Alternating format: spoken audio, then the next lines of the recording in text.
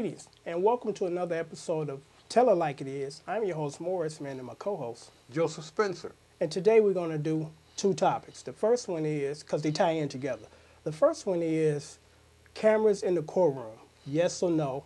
Are they necessary? How are they beneficial? The second topic is high-speed police chases. Are they necessary? Because lately high-speed pursuits have gotten innocent people killed. So is it that important to apprehend or chase a petty criminal and kill someone who had nothing to do with it and then blame it on the guy you're chasing?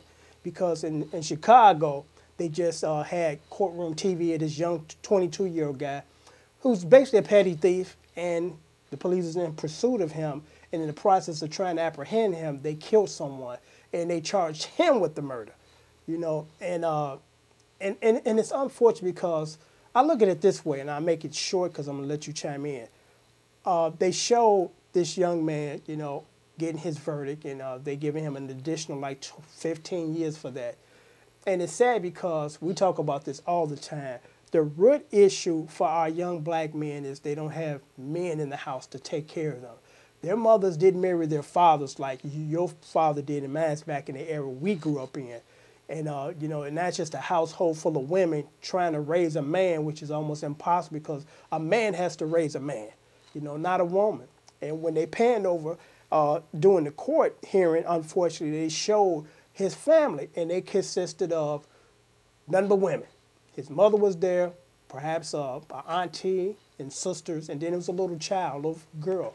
And nothing stresses me out or saddens me quicker, Joe, than to see a child in distress. Because I'm sitting here looking at this little girl sitting in a courtroom for a murder trial, and the burglary trial, when she should be somewhere playing. It's unfortunate that, that she was there. And also, I'm looking at this, and I don't see a man in the audience. I don't see his daddy in the audience. I don't see an uncle in there because there was no man in his house. And we talk about this all the time. That's the real problem. And I'm going to say this and then let you chime in.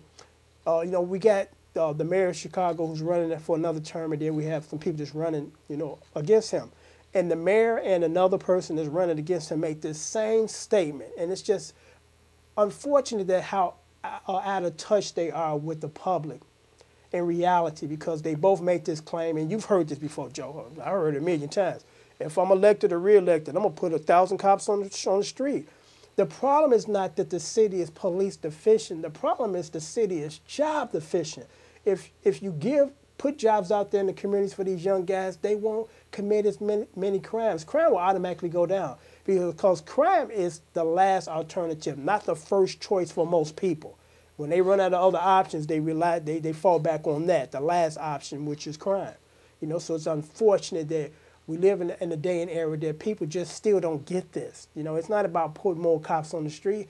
It's about putting more jobs on the street so these people stop committing crimes. But I'll turn it over to you and give your insight on this. Crime is too much work. First, you got to find the goods to steal. You got to steal it. You got to get away with it. Then you probably got to flip it. A job, you go to the job, you work 5, 6 days, 7, whatever, and you get your check, you go home. Yeah. So what do you think about the cameras?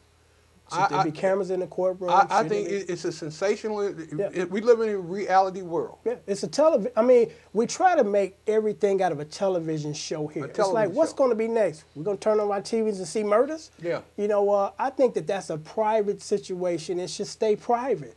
I don't get any benefit out of watching this young man lose basically his life, because this is how I look at it. I'm in my 50s now, and you're the age you are.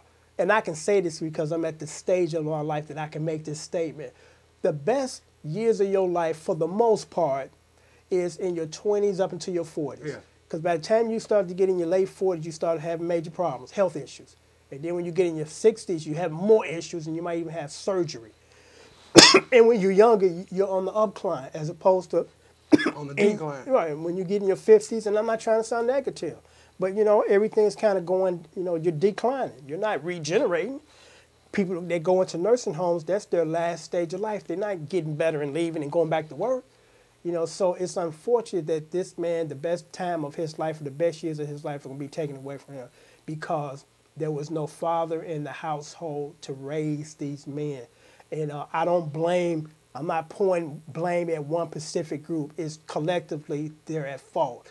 You know, these women need to stop having babies with these guys that they're not going to have committed relationships with. These guys got to be taught that you shouldn't be spreading your seed all over the city, and you're not going to plan to settle down and take care of your children and have a vested interest in their development. You know, it's just a sex game. I'm trying to get me something. I'm trying to get out of here. That's a good. That's a good. Yeah. It's a sport. But you know, again, it falls back on your upbringing because we mentioned this in another show.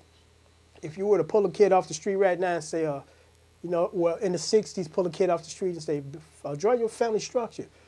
That person, the child will draw mama, daddy, and themselves. And you ask the child in 2015 to draw the family structure, black family. That child will draw mama, themselves, and then grandmama. Because now grandmother is the new father. I coined the phrase a surrogate father, which is grandmother now. She done stepped out of her role of being a traditional grandparent and now playing daddy to her grandkids, which is ridiculous. You know, we need to pull back and get that structure back that we had, that a mother, a father, committed relationship, here comes the babies. As opposed to I'm kicking it with this guy for a year or two, I'm having babies, he gone. I'm back at my mama's house and she helping me raise my child. There are women that just completely drop their kids off on their mother. Yeah, and they allow that. I've seen that. Yeah, because unfortunately sometimes I see this. There comes a time when your kids leave. You know, I got married, I left my mother's house, started my own family. She encouraged that. She was not trying to lay a guilt trip on me or keep me there, because that's the thing now. I don't want to be lonely by myself. Find a companion yourself, as opposed to using your kids now as to take up your time and taking away from their development. You see, you were blessed that your mother was independent. My mother, she tried to teach us that we were nothing without her, you know. But she still took care of you. She wasn't trying to keep you there and not let you allow to grow. She was trying to keep us there. Well, I don't mean to get off. yeah, no, but different families have different structures. But, you know, it's nothing like today. Because, I mean, today, these women are still out there partying and dropping their kids off at grandmama's house. It's like, that era is over, baby. The disco thing is done for you. You know, you 40-something years old and you still out there at the club. Yeah, 40-something, man. And your kids are with your mama at your mama's house or with mama, because you live with mama too. But again, we're not picking on the women, because it takes two to tango. You know, unfortunately, these young women have not been raised properly neither, because they didn't have their father in the house. And these young guys didn't have their father, so therefore they get together and create chaos as opposed to a mature, responsible household. But let's move over to the next topic. The next topic is high-speed police chases, and it ties in with just the topic we talked about, because again, that man now, young 22-year-old man, that's being charged with the murder of the lady that the police squad car hit. You know, should we stop this madness? Because this is not a scene from a Dukes of Hazzard TV show where you're flying down the street at 100 miles an hour, your car up in the air in slow motion. You know, this is one of the largest cities in the world, and it's really difficult to try to apprehend somebody doing 90 miles an hour with a bunch of people out there. You know, this guy was a petty criminal, and they could have easily caught him the next day or two, because it wasn't like he was a rich dude going to flee the country. Yeah. You know, so it's unfortunate that this is what's going to probably happen. You know, since they found him guilty, they're going to kind of say, well, this is the norm, or it's okay for us to go out there and chase these people and kill other people, because guess what? We're going to blame it on the guy we're chasing. I really don't think that that's fair. I don't think it's fair either. I mean, and the family don't need it. They're suing the police. I was just reading my mind, Joe, because I'm saying if that was my sister that got killed back with that situation, I wouldn't be extremely pissed with the guy that they were chasing. I'd be pissed at the cops. I feel that the cops. But let me just say this: out of defense of law enforcement officers, they out there doing their best, and they're not trying to be the bad guy, you know. But you do have to kind of rethink about the priority. You know, is it that important? Because it's different if a man just killed a couple of cops or anybody. Yeah, we got to get him off the street today, you know. But petty criminals, snatching and stealing stuff, killing somebody else in pursuit of this guy that they probably can catch in another day or two? I truly don't believe think so. I truly believe the police had control over that situation. You know, I think they're handling it wrong. Whatever they Yeah, and they're not perfect because again, Right. we're not trying to give law enforcement a hard time because they're heroes out in the I'm street. just a citizen, and I've saw stuff where my adrenaline went up. Yeah. You know, and I'm quite sure if when I was in the middle stuff, personal stuff, my adrenaline go up, and you handle stuff differently. You know. Absolutely. You know, and I'm quite sure a lot of police officers when they see something go down, say, let's get this sucker. The nerve. Yeah, You know. yeah. I mean, like you said, the adrenaline is pumping. Sometimes you don't make rational decisions. You know, it's unfortunate, but I do believe they need to kind of revisit that to say, is it that important to catch this guy and kill someone, as opposed to we're going to catch him in a day or two because they could have drove their car in the accident. Their car could have went through a business or something, a restaurant, anything, daycare center, anything. Yeah. And another point I want to make before that thought gets away from me is we were talking about the cameras in the courtrooms. Yeah.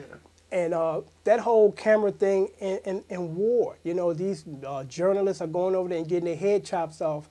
And a lot of people don't realize that journalism is a very competitive industry. Sure is. And it's not like these guys really had a big choice because a lot of people are like, well, they volunteered. They volunteer for the most part because if they don't take that assignment, their coworker going to get an award, get his job. So you're kind of forced to do that. But before journalists were going out there and taking these pictures, it was military officials. Right.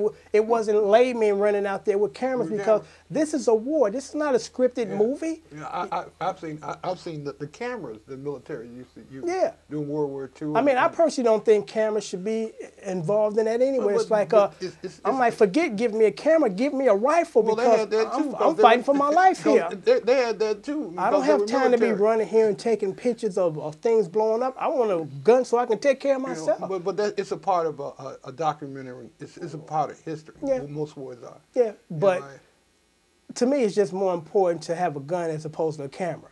Unless we've come to an agreement in war that if we see a guy with a camera, don't shoot him. But we ain't gonna come to that agreement. As always, we enjoy doing these, and it's about enlightening young folks as far as the things that we talk about because you don't know what you don't know. And unfortunately, this is an era now, especially in the black community, that these young men don't have a father. They can't go home and get advice from a mature, stabilized adult because there's no mature, stabilized adult at home. It's just mom and grandmama. So unfortunately, until we can fix that problem, we're going to continue to have these other problems with young guys out there robbing, stealing, gang banging, and their mama can't raise them because these are men and men need men, But on that note, I'm going to sign off because we got to go. Yeah. Keep thinking. Yeah. Have a good night. Be blessed.